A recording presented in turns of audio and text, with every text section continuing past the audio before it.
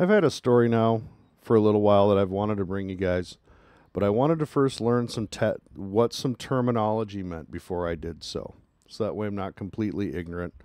Completely ignorant. I'm still quite ignorant on the subject. But it's certainly interesting. Breakthrough U.S. hydrogen fuel cell promises 200,000 hour life with minimal power loss. The new catalyst lost less than 1.1% power after 90,000 test cycles after surpassing the U.S. Department of Energy's 30,000 hour target. So I wanted to find out what the term test cycle meant. What the term test cycle means is brought to full charge and brought back drained 80%. Up, down, up, down. And then over time, the overall power output is then measured. I found this on this website.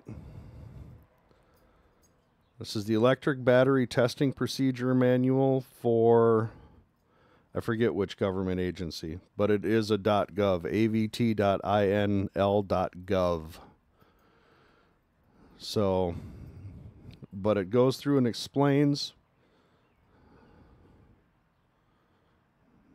Okay, yeah, I'm not going to sit and go through the whole thing, but right here on page 40, it explains the testing cycle and what is specifically done in order to achieve the results to give you the quantifiable number, such as what they're giving you in this story. Scientists in the U.S. have designed a new fuel cell that has potential to significantly extend the lifespan of hydrogen fuel cell batteries to over 200,000 hours in a bid to develop clean energy solutions for long-haul transportation. And what this story does, it goes through the very specifics, and I do mean very specifics, of the procedure they used to create this, and the previous disadvantages of fuel cell technology. To tackle the issues, engineers engineered an innovative particles within particle structure by embedding ultrafine platinum nanoparticles into graphene pockets, leveraging graphene's extraordinary strength and conductivity.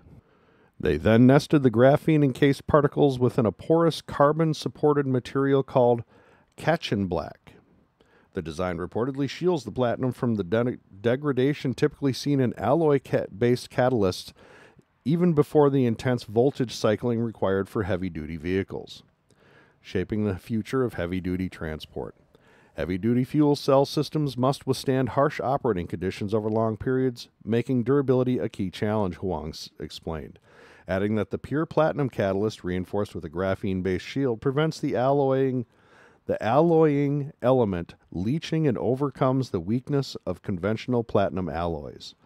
This innovation ensures the catalyst remains active and robust, even under demanding conditions typical of long-haul applications. The researchers were stunned by the outcome of the accelerated stress test, which simulated real-world driving conditions with 90,000 voltage cycles. Again, I explained what voltage cycle actually means in the official government testing. From 100, bring it down to 20%, up, down, up, down. The catalyst demonstrated a power loss of less than 1.1%, a performance far exceeding the 10% loss typically considered excellent. So we're talking about the ability to utilize power on a level we haven't, but electricity on a level we haven't been able to do before. According to Huang, the level of durability projects a system with a lifespan of over 200,000 hours, massively exceeding the DOE's goal of 30,000 hours for heavy fuel cells. That's incredible. So let's do a little bit of math here. 30,000 hours. Okay.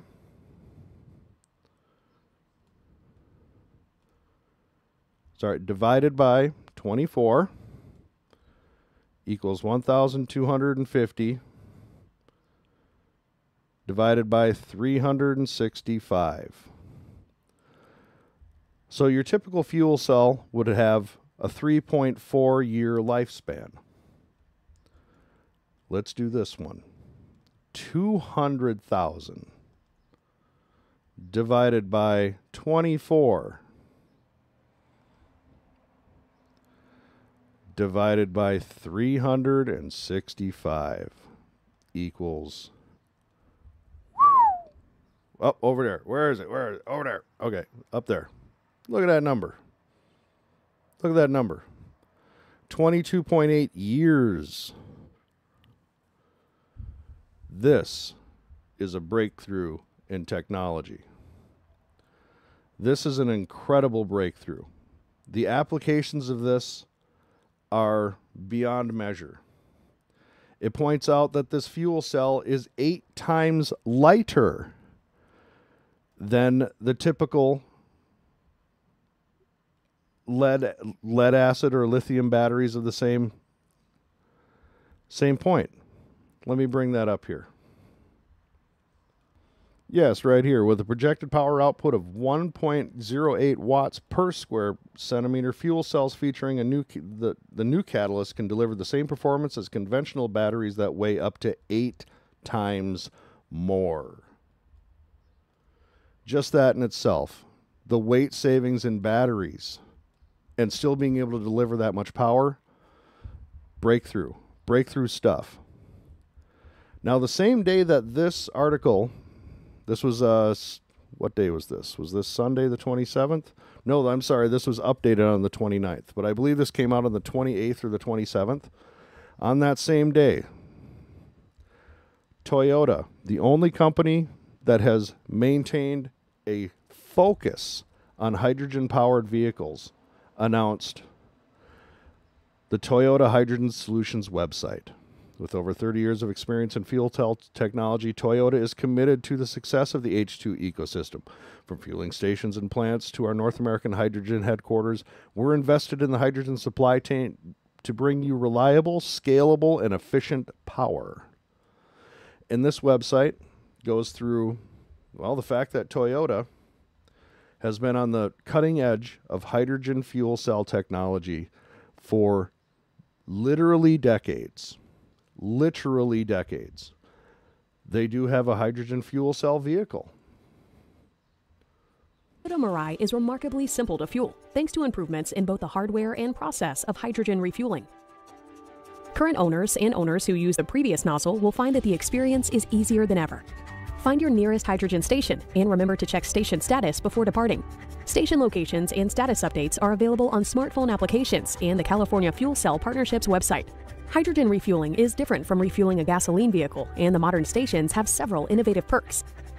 The hydrogen dispensers actually communicate with the vehicle via infrared technology to ensure optimal filling. Before refilling, ensure that your Mirai is off and parked with a parking brake set. Press the fuel filler door opener switch on the lower left side of the dash. Open the fuel filler door, remove the cap, and place it on the holder. Then check and follow instructions of the hydrogen station. For safety reasons, do not smoke or use your phone when fueling your Mirai. And remember, the fuel filler door will not open if the ready indicator on the instrument panel is illuminated. It will automatically relock if not opened within 30 seconds. Many hydrogen stations have 2 nozzles at the same dispenser that each provide different fuel pressures, H70 and H35. Just like a different octane. It's different fill levels, but it's essentially, as you and I, who are familiar with gassing our cars every day, would view this as just different octanes. And it seems almost as simple. There's one or two you clamp on the hose and everything, but very simple. And it doesn't take 30 to 90 minutes, I noticed, to charge your car. Just a few minutes to fill up, just like today at the gas station. And also may be displayed as 700 and 350 bar. The Toyota Mirai is compatible with both nozzles. However, H70 is the preferred fueling because it provides a full fill and will enable a longer driving range. If using H35, drivers should be aware that an H35 nozzle will not be able to add additional hydrogen to the tanks if the vehicle has half a tank of hydrogen or more remaining. When you're ready to begin fueling, remove the nozzle from the dispenser and place it in the receptacle until it's fully seated. Common nozzles use an integrated lock to create a secure connection for safe fueling.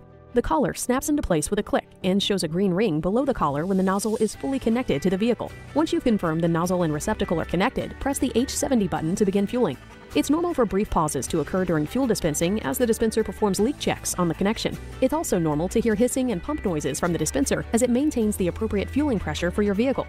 The dispenser will automatically stop fueling when your tank is full, but you can stop fueling at any time by pressing the stop button on the dispenser, on the screen, or by lowering the lever where available. After fueling is complete, press the black handle forward and pull the collar back to release the nozzle from the vehicle. Then place the nozzle back into the dispenser holder. You may have to wait 10 to 30 seconds or more after the end of fueling before attempting to remove the nozzle. At times, the nozzle may become temporarily frozen and unable to disconnect from the vehicle for several minutes. Those of you who have a propane tank on your gas grill or have utilized propane in other facets are quite familiar with this. Do not try to remove it forcibly or you could cause damage to the nozzle, vehicle, or dispenser. Do not pour water or spray chemicals on the nozzle. Simply wait a few minutes and try again. For assistance, or if you notice anything unusual with a hydrogen dispenser, notify the station operator immediately. And if you need customer support, reach out to your authorized Toyota Mirai dealer or call 1-800-331-4331. Enjoy your Toyota Mirai with confidence, knowing that you are fueling the future.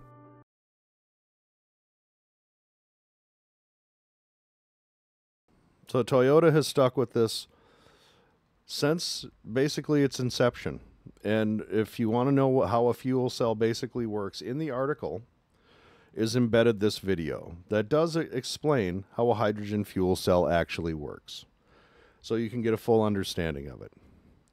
But now we're talking about the fact that hydrogen fuel cell usage can go global.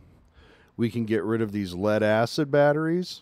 We can get rid of lithium ion. Hydrogen fuel cells with lifespans in the decades. We've been looking for a new way to utilize and transport electricity. Perhaps the transport of electricity is done with the use of it in this way. I want to congratulate Toyota. I am a Toyota guy. Sitting out in my garage, well, it's actually out front right now, not in the garage, is my million-mile Corolla. I've done a video on it. It's on this channel. And the future is bright for electric vehicles. It's just not going to be in the way that people perceive it.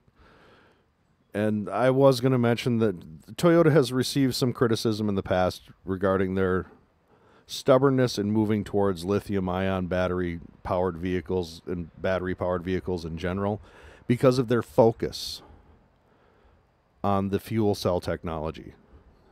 And now it appears that that long-term vision and that focus is about to pay serious dividends for us as a species and Toyota as a company. That's what I got. I hope you like it. If you did, hit that like. Maybe subscribe and share it with a friend. Let everyone know. Fuel cell technology. It's really coming around, and we are going to have a future filled with hydrogen-powered fuel-celled vehicles. Thank you.